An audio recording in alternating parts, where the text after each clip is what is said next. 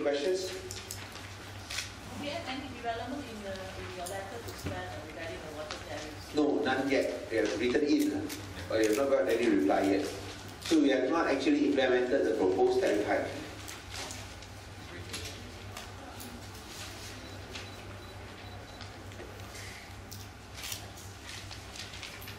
So you know that El Nino is here, and we have seen some reports that there may be water disruption and rationing in Selangor because of the low water levels. I saw a news alert. You are 今天呢，它有一个 alert 吗？说没有又断水的，不是借配水，断水。4-5万付 115 after 150,000 households will be affected. 有没有啊？有啊，对啊，已经有啊，你们东方有看已经。啊，我看到中国报讯的 SMS。也是看到中国报，人家看到你自己没看到。哦，你没有 subscribe. Okay. They say 150,000 households will be affected. Yeah, but see, what are we doing about companies that are wasting water? Like I sent you one photo before, and I used to see that. No, companies if they waste water, they have to pay for it because they are not subsidized. So it's not about paying for it, only about wasting water actually when we No, but they are paying for it, and we are depending on the trade tariffs for our profits and to subsidize the domestic consumers. We subsidize 68 million a year. So this 68 million actually comes from these trade consumers. And for trade consumers, they know how to save water because they are paying way above market rates. Because you know the cross-subsidy element, so we are actually charging much higher. But I'm actually talking about. So it's not so much wasting water. If you talk about trying to cut down water consumption, is basically the domestic consumers. Because for example, washing the pathway to First Avenue, I see them very often washing the pathway to the parking place. I mean, why is there a need to waste so much water washing that area? So much water is just wasted. So you could just sweep the whole part. That's the choice they are making, but they are paying trade tariffs, they are not paying domestic tariffs. So they are really paying to. So that's why there's a lot of misunderstanding there. Even though this was a question that was asked just now, they say that how can you be charging, increasing the water tariffs when to cut down on high water consumption. When this high water consumption is caused by tourists, because a lot of people come to Penang. So when they come to Penang, water consumption goes up, but they forget that when these tourists come, they are paying not domestic rates, they are paying trade tariff rates. So we want more to come so that they use water they are paying above production cost. Whereas for these domestic consumers, they are heavily subsidized. So when you talk about excessive water usage, we're not talking about the trade consumers, we're talking about domestic consumers, which is way much higher. If you put on equal basis, it will be 3 times more than what the trade tariffs are doing now, are using now. On equivalent basis, they are doing at least 3 times more. So are we able to face the El Nino? Yes. So far, we are able to face El Nino.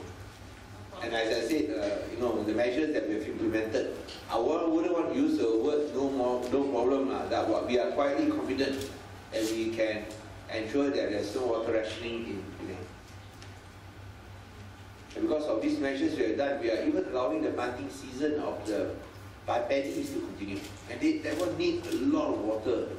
So we are even allowing that to continue. But as a result of our water conservation measures. Okay. And you must know that in Thailand they missed one season because of El Nino. So one season no planting at all, because no water.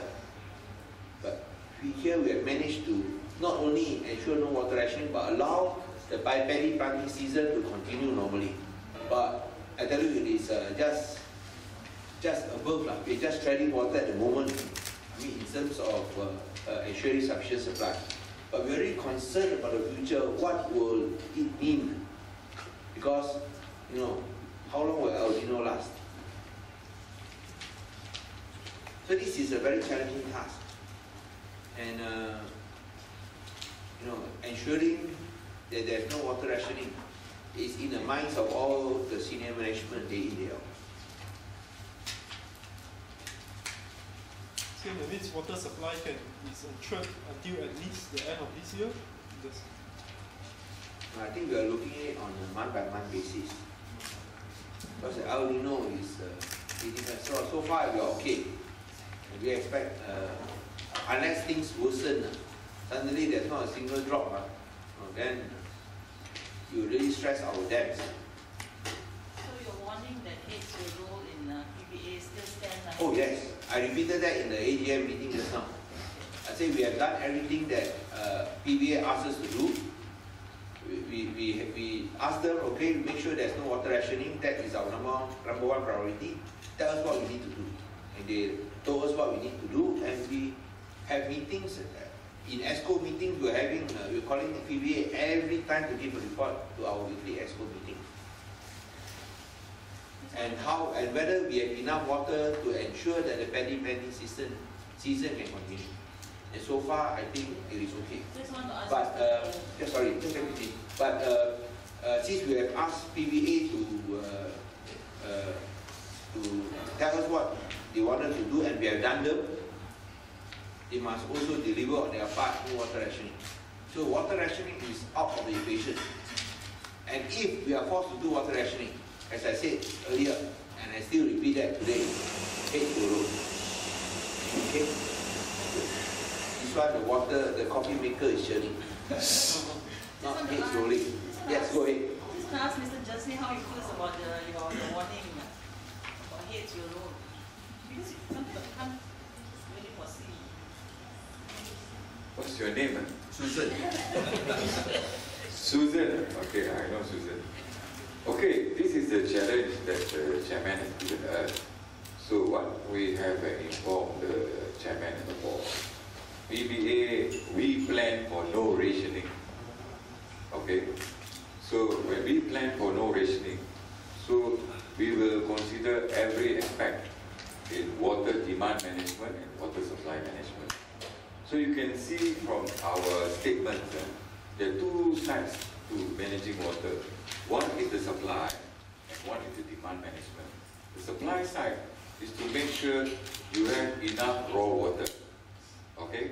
So we communicate to the state how to ensure to get more raw water, whether it's from an existing source or to identify a future source.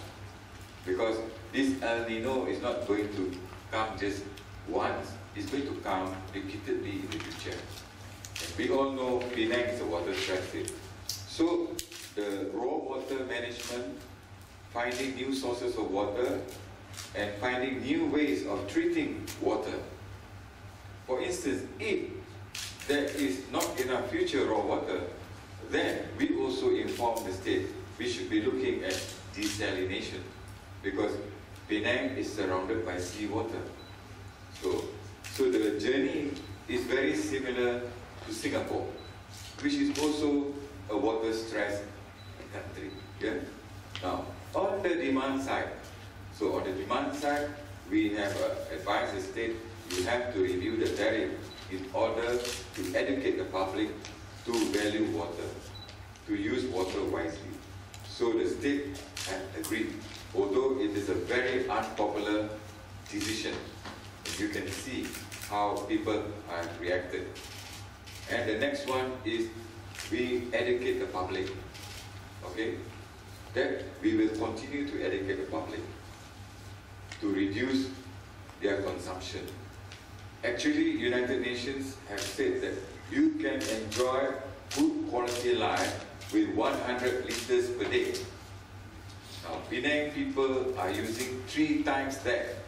So we are trying to educate the Penang public to reduce from 311 to 100. But it will take time. Yeah? Okay? So that is on demand management. Okay? So the fastest way to manage demand, it has been proven, as in Singapore, where the water rates is 11 times Penang, but their consumption is 152. It is a proven fact, but here we have to do it slowly because you know there is resistance when you want to review water tariff. So we have to do it slowly. Okay? Just one question. Since CM talked about increase in water tariff, has there been any decrease in water consumption? Was it effective? No, we are not implemented yet. Yeah, but So we still have to wait lah. We wait for approval and for implementation. I think we hope to see some results later. I think we wait for 311. So you just wait and see. Actually, I just want to stress that I'm not as ambitious as Jasini to reduce it to 100. If we can go back to 212, I'm happy already. So I'm not even looking at below 200. No, the United Nations recommend 100 per capita per liter per day lah. But I'm looking only at 212. Go to the national average. So you can imagine how bad our water usage is, in the sense that we are 50% higher than the national average. And I think that is why, the reason because of this is tariffs. You know, our tariffs is 32 cents after the increase. Now it's 31 cents. Before the increase, 31 cents. Johor is 1 ringgit and 5 cents. 3 times ours, more than 3 times ours. So that's why we are higher. So we have to accept, I mean, there are people who are complaining, we have been using water like that for the last 30 years, man. For the last 40 years.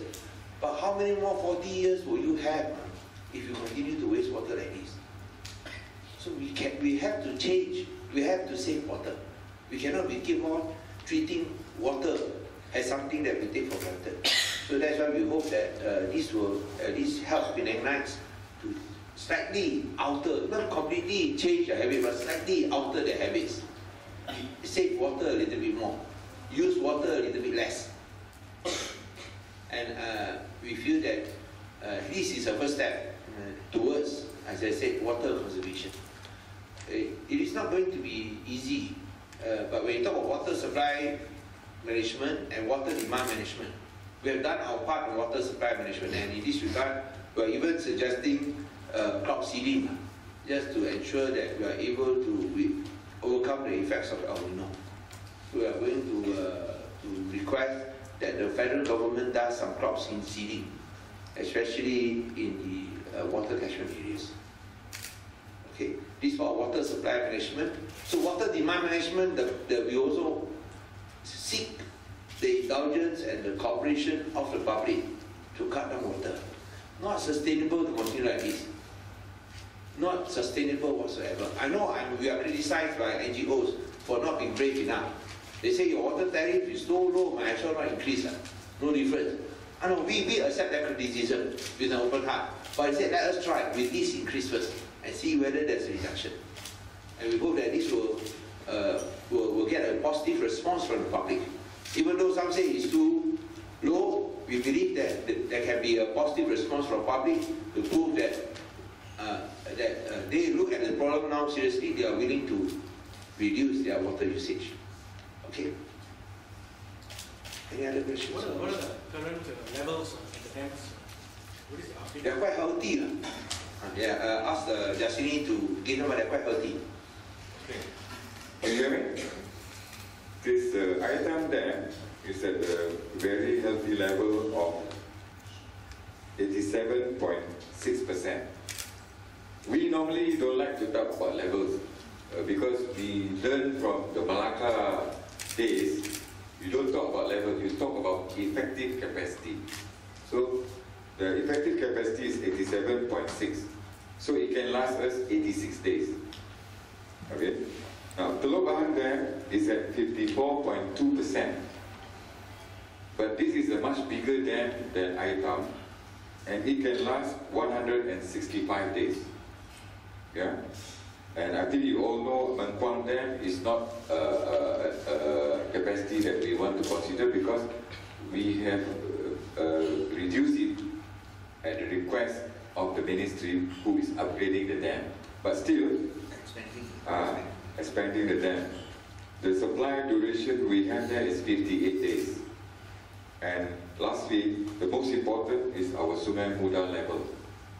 this morning is at 2.29 meters, which is above the 2-meter alert level. Okay?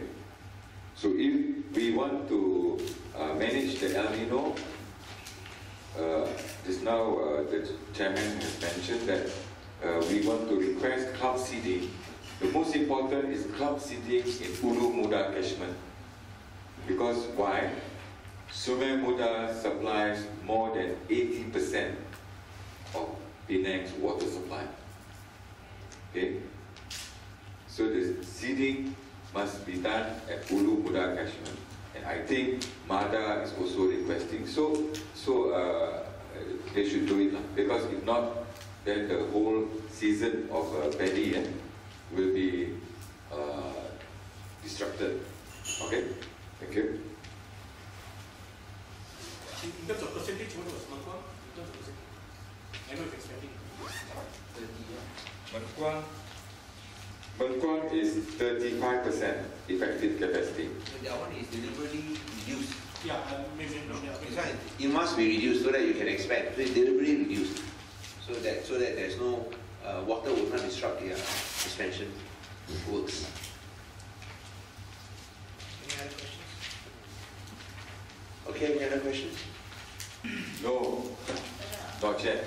Can I just add that our allowances have never been increased. It remains the same. Before 2008 and after 2008 remains the same, no increase. Thank you. Same. Is there water pressure reduced now, currently? No, is it normal? Is it? Because I think compared to the earlier, I think the pressure is now lower. You are talking at what time? Normally, in the past 2 days, So, past 1 week. normally, you see, when during a very hot season, I think now it's a very hot season. So during certain hours, people use more water. So it is a natural relationship. When people use more water, there will be a slight drop in water. But we monitor it, you know, okay? But we cannot produce too much more water, because at the same time we have to protect our dam level. But we make sure that the pressure is at the minimum pressure that is required by us, which under the law is 10 meter head. Okay? You can go up 10 meters. No.